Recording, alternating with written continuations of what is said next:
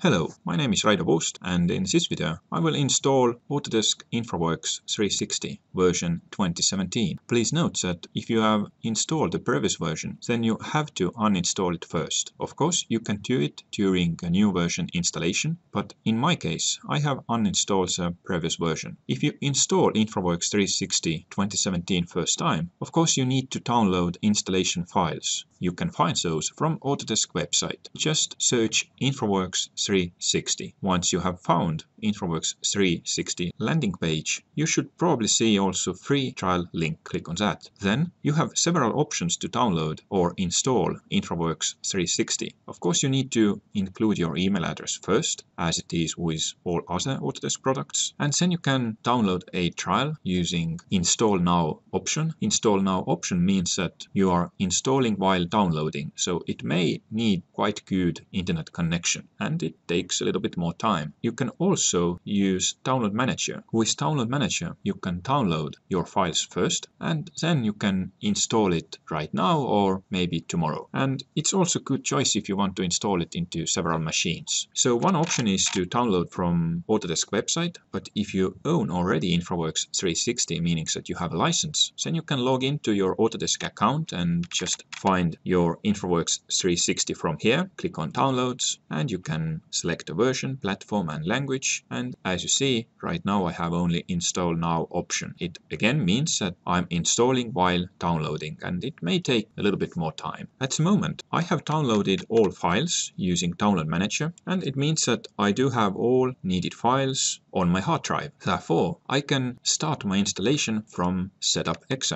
Just double click on setup.exe. Now you can start with installation straight away, or if you plan to install InfraWorks into several machines, you can also create a deployment. I continue with installation, so I click on Install button. I have to read a license agreement and agree with those, so I accept. I click Next, and now you can select what do you want to install in terms of InfraWorks 360. If you click on InfraWorks 360, then you can see that you may have a selection of different subcomponents. At the moment, I can see that in my case, that subcomponent is already installed with previous version, and it enables us to share data between InfraWorks and Autodesk Revit. So I click again on InfraWorks 360. Now I can select installation path. I leave it as it is, meaning that default is good enough. On the right hand side, I can see disk space requirement. So I need to ensure that I do have enough disk space.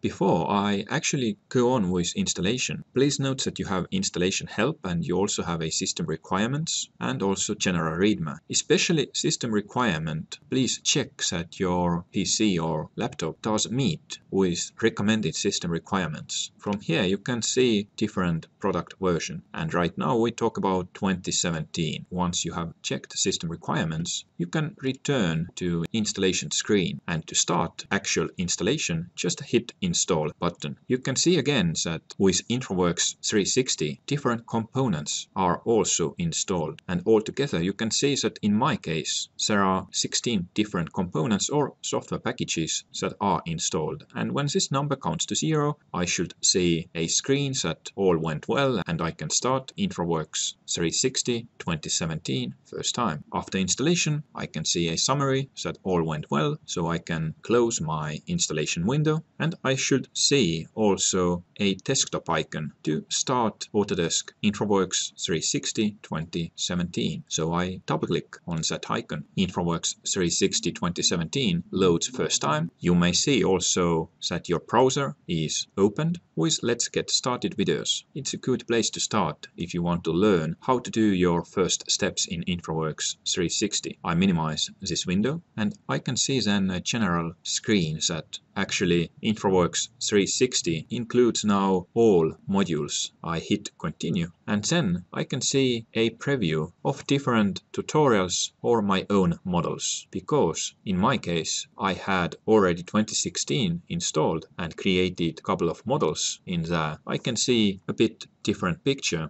than perhaps you if you have installed InfraWorks 360 first time. If you are a first-time user, then you should see some sample models that you can start investigating by yourself. Please also note that depending on was it your first time to install InfraWorks 360, you may see actually that you need to log in or create Autodesk account to start using InfraWorks 360. At the moment, I was logged in with previous version and it is remembered with 2017. But let's do a quick example. If I sign out, my InfraWorks 360 starts again and it asks me to log in. If I don't do it, I can't use a software. To create your Autodesk account, it's free if you want to just try out InfraWorks or any other product. I close InfraWorks 360 and if I try to fire up InfraWorks 360 again, I should see the same screen, meaning that I need to be logged in to be able to use actually InfraWorks 360 even if I'm in trial mode. So after entering my username and password, I click sign in. I should see the same picture with all sample models and also with my previous models if previous version was installed beforehand and I was using that. All those are available at my so-called desktop area.